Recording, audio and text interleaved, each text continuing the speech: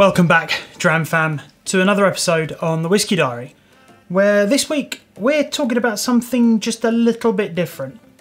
Let me explain.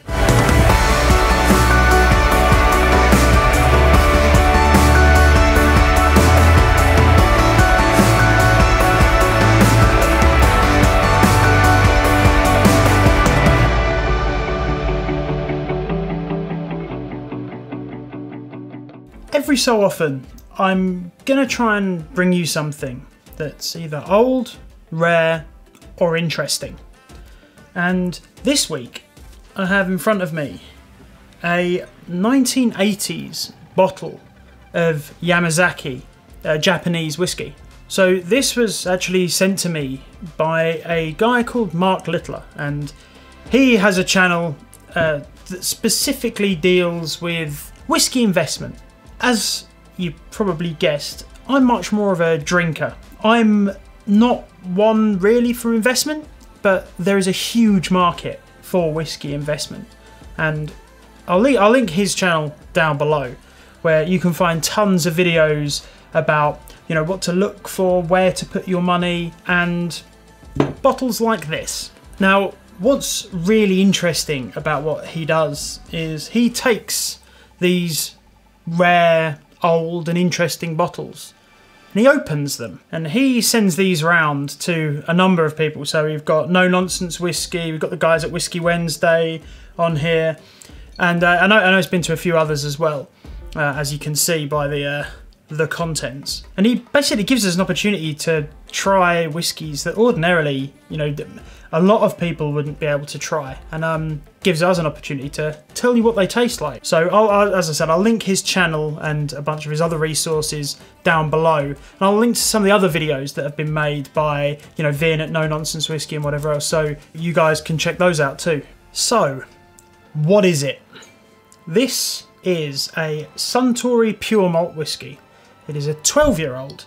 Now, Suntory were wine merchants, and they opened a distillery under the name Yamazaki in the 1920s. They produced a number of whiskies over the years, but it wasn't until 1984 when they produced their first single malt whiskey, which is this one here. It's for the Japanese market, as you can tell. All the writing on the back is Japanese, and I mean, the label has definitely seen some action in its time, but we can just about make out what it is. It is a 750 milliliter bottle, and it was distilled to 43% ABV. For reference, the modern Yamazaki 12 is available on Master of Malt for £135 a bottle. And while this is quite a unique specimen, being, you know, a first distillation of quite a well-known Japanese whiskey, these go for between £200 and £400 a bottle at auction. Quite honestly, it's a relatively affordable sort of historic statement whiskey. So let's dip in and have a taste, shall we? I haven't tasted any of this yet. I've not even opened the bottle, so I'll be very interested to see what this has to offer. Interestingly, it's a screw cap.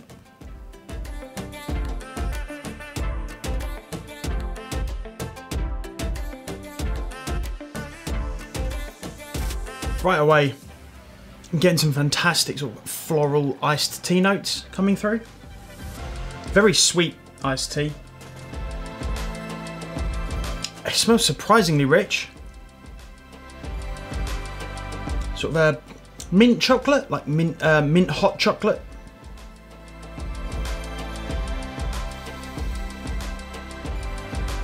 Maybe a very subtle smokiness. It's definitely not a smoky whiskey by any stretch of the imagination, but I'm getting that subtle sort of barrel char kind of smell. A nice oaky woodiness as well. Quite strong as well, considering its age and how long it's been sitting around. Usually I find they tend to mellow out quite a lot, but this still smells quite bright. But it's definitely got like a darker note behind it. This to me does not immediately strike me as Japanese. While I was editing this, I thought I should probably mention I am no Japanese whiskey expert. I've had a few, and I'm sure there are tons of Japanese whiskies out there that have, you know, an incredible richness. But to me, Japanese whiskies tend to be a lot lighter and a lot more easygoing than this. So, you know, that's just my experience thus far anyway, as I was saying. Yeah, personally, I find a lot of the Japanese whiskies to be quite light. But while this is quite light initially, it definitely has like a heavier, darker richness to it. Absolutely fantastic onto the palate. Almost champagne-like right away. A little bit harsh, maybe. It's got some more of those more traditional kind of grainy flavours coming through. Definitely a distinct woodiness and oakiness. Almost a fresh oak to it as well. Finish wise, it's quite two-dimensional. It's got like there's a spiciness to it.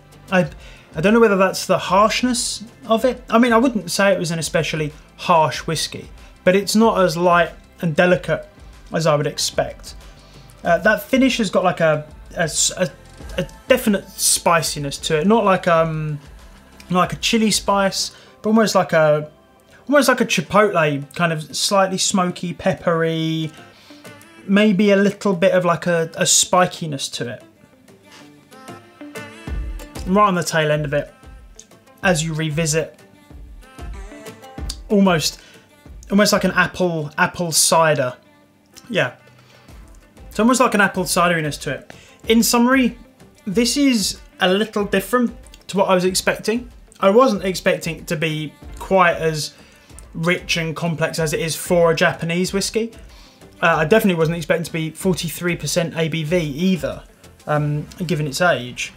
Would I spend £200 to £400 on a bottle of this just to sit here and drink it? Probably not. Realistically, I think there are a lot better whiskies out there for a much lower price point.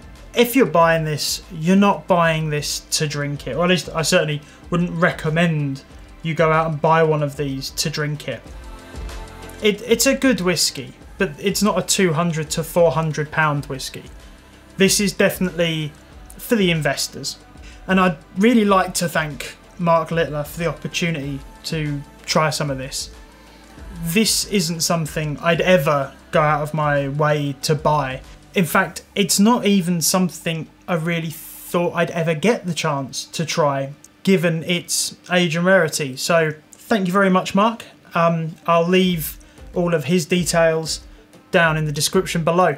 Overall, it's an interesting whiskey, and I definitely think, you know, it would keep up with a more modern expression. I've unfortunately not had the chance to try any of the Yamazaki 12, the sort of the modern version, so I'd be super keen to get my hands on some, kind of give it a side by side and see how this compares to that. Overall though, it's a very good whiskey for drinking, at least. Not sure how it stands up on the investment front, but I definitely enjoyed it. And that's enough from me. Thank you very much for watching. If you've enjoyed this episode, please do leave a like down below, and hopefully we'll get a chance to share some more old, rare or interesting bottles. If you'd like to support the channel, please hit the subscribe button, and you can hit the bell icon to be notified whenever we upload. And on that note, Slanjavar.